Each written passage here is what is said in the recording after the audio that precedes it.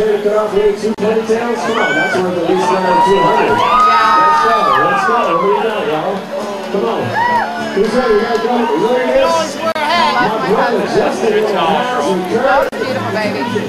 Look at that green hair. Hey, we're going to need a weed whacker for this one. All right. Hair like that. Here we go. Come on.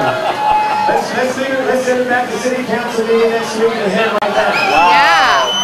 That'll be good. Can we do it? We're doing it. I love you, Mark. How much would that be worth?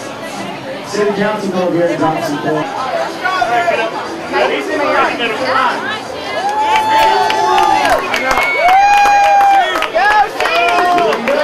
Good, brother. Looks good. Feels good. Tom A.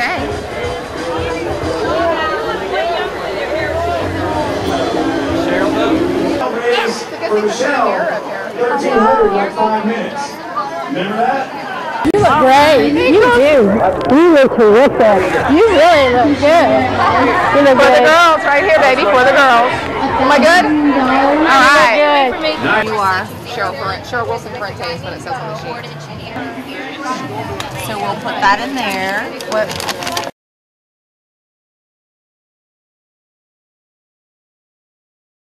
It's a lot of men participate, which is awesome. It's hard for a man just to shave his head, but for a woman to do it, it's much more dramatic.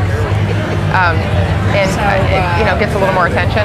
And I think that I'm 44 years old, and I think shaving my head at 44, I think is nothing compared to this. I'm gonna get all verklempt here, but it's nothing compared to the teenagers, especially the teenage girls and the little girls. It's bad for the boys too, but for the little girls because hair is so important.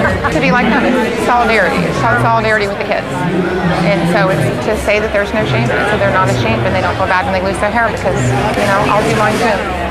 For me, it's a choice, so I think it's easier for me. It's a choice. For them, it's not, and so I'm doing it for the girls.